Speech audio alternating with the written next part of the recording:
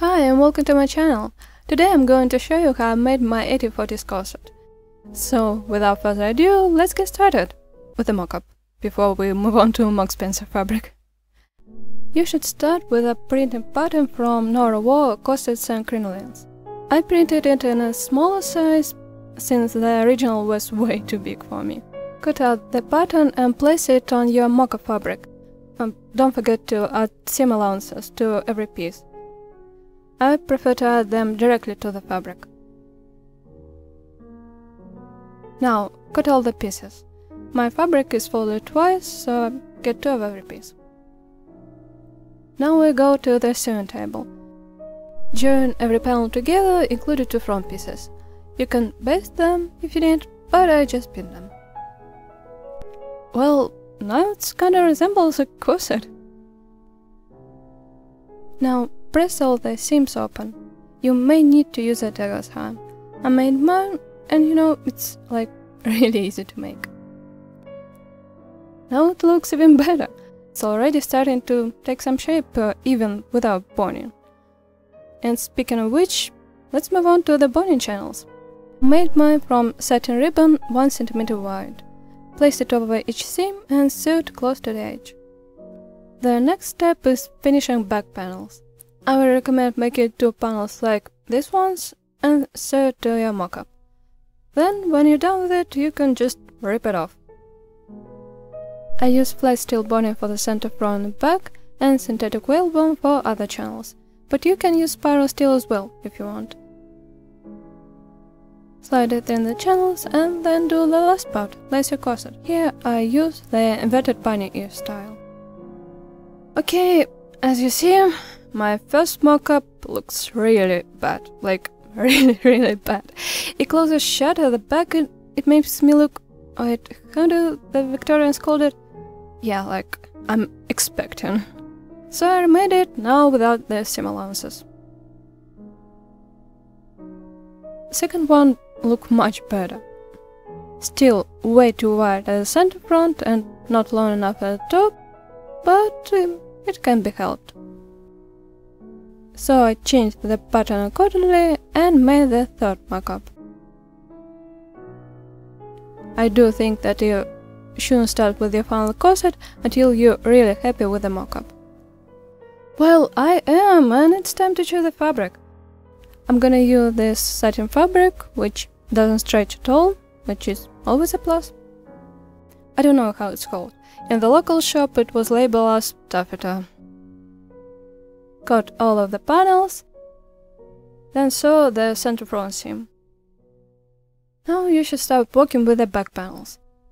Make this additional panel that repeats the back panel shape. I've made mine about 3 cm wide. Finish the edge of this panel with a bias tape and sew the other edge to the back panel right sides together.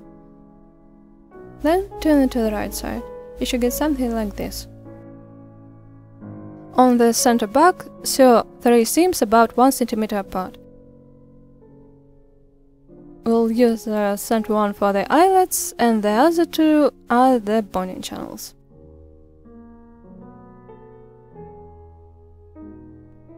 Use an awl to make holes for the grommets. Try not to rip the fabric as you do it. Insert your grommets and set them. I'm using this tool, it's a really cheap one from China, but I really love how it looks. When your grommets are all set, it's time to move on to the front. I'm adding additional channels to the bust area, and for that I'm using narrow herringbone tape. Finally, it's time to join all the panels together. Don't forget to press all the seam open after that.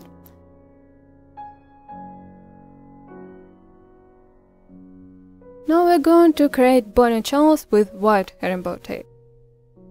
It's kind of hard to describe, but basically I'm doing stitch in the ditch with herringbone tape underneath, trying to keep it centered. You can also baste it beforehand, it would make the process a lot easier. As you can see, the center of the tape is stitched to the seam.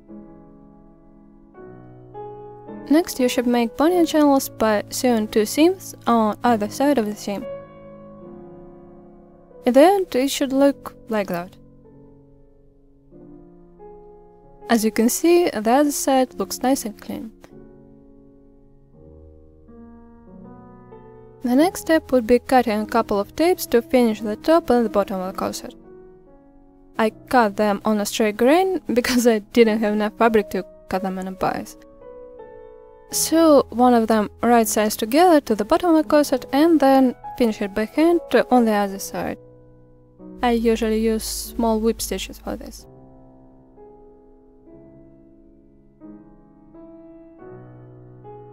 It's time to work on the bust gores. Cut them open, then fold and baste the raw edges. Then cut the boning. You can use some from your mock-up, but you need twice as much, since every seam has 2 bones now. This is how I prepare my synthetic whalebone. I cut the sharp edges and then melt it a bit with a candle. Insert each bone into its channel and it's time for first real fitting.